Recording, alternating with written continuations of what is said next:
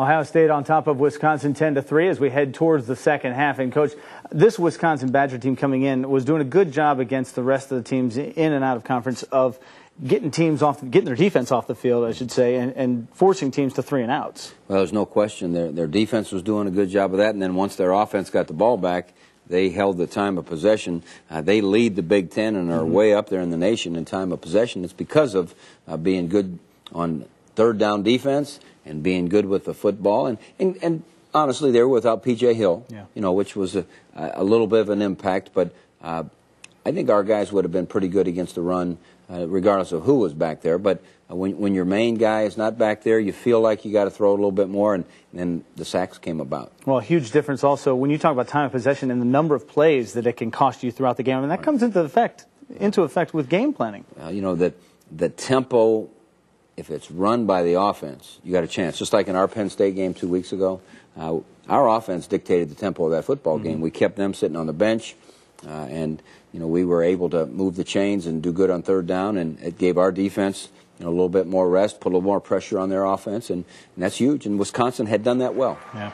Well, Coach, let's go back a little further than just a week in time. Let's go back to Bill Willis's days, 1942 in that era.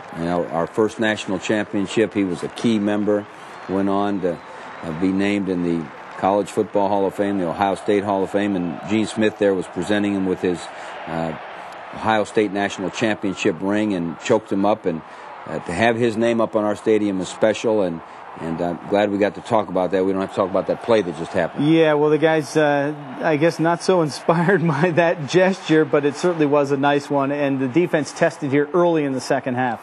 Well, a heck of a job by their guy. Their tight end, number 9, is a special player. Their quarterback kept the thing alive, which he does so well, and our guys just keep fighting. And we went 3-and-out after they scored that. And then they got good field position, and again, our guys just kept coming. And here you see another sack by Vernon, good pressure by Chimney, and we weren't going to stop fighting, and our defense just kept coming after them, and they do a good job of throwing the ball from a possession standpoint, and there again to Beckham. Beckham's one of the fine tight ends in the country. Yeah, no question about that. You got him 3rd and 16 at the 50 at midfield. That's pretty much on schedule where you need him in a long down and distance situation. But they bust a couple tackles and bust a big one there, and then find their way into the end zone for the second straight drive. Well, they ran a little pick play there and did a good job, good execution, and they're up 17-10 because they deserve to be. And so we came back, and a good conversion here on a route by Todd over to Brian Hartline, and then we come back with the reverse to Brian Hartline. Good job on cutting up inside the defensive end, got us another 9, got us rolling a little bit, and I thought this was a good answer drive by our offense. Yeah, certainly. 9 picks up 9 yards on back-to-back plays from him, and then Beckman's going to take off, tuck it for 8 more, and a first down. First down. Good step up, and we had a little boot play called, and it was covered up.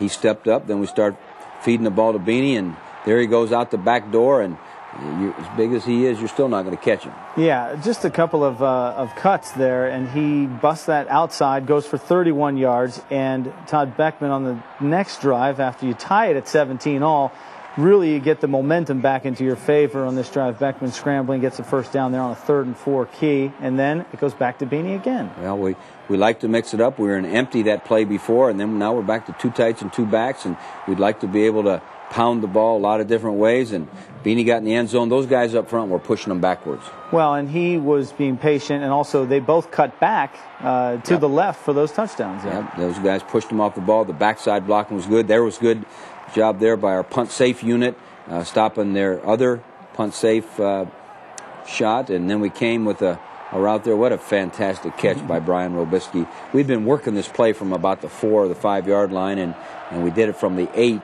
And so it was not timed quite like we like it, but he made a great catch. Then we come right back and force the fumble, and things are looking pretty good for us. Unfortunately, we had our field goal blocked, and they come back. They're not going to quit, but there we are, Anderson Russell breaking up the pass. Well, it's a 31-17 game in the blink of an eye, and the defense, Thaddeus Gibson in there, and the ball's on the turf again. I think there was Dexter Larimore that came up with it after Thaddeus.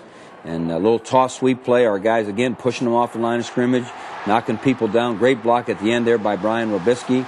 And that was that was the clincher right there to make it 38-17. So Robisky gets in the end zone with that catch. You practice it with the one hand? Well, you know, we do some one-hand drills, but not particularly on that play.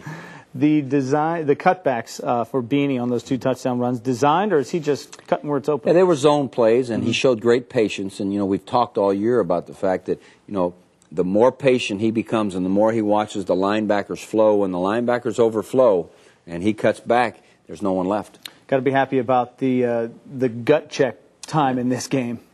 Well, when it was 17-10 and the flow was against us and just didn't seem like we could get things revved up emotionally, the offense methodically went down the field. Some good decisions by Todd Beckman, who he threw to when he stepped up. Good mixing it up. Jim Bowman and his staff did a good job between run and pass, and the good answer drive, that inspired the crowd, that inspired the defense, and took off after that. Well, certainly going 10-0 at this point right now and 6-0 in conference play, that is of ultimate importance as you head towards these key November games. And back at the Horseshoe to wrap things up next week. We'll look forward to that one as well. Senior Day. Exactly. We'll look forward to having you back as well. And we're back to wrap things up after this.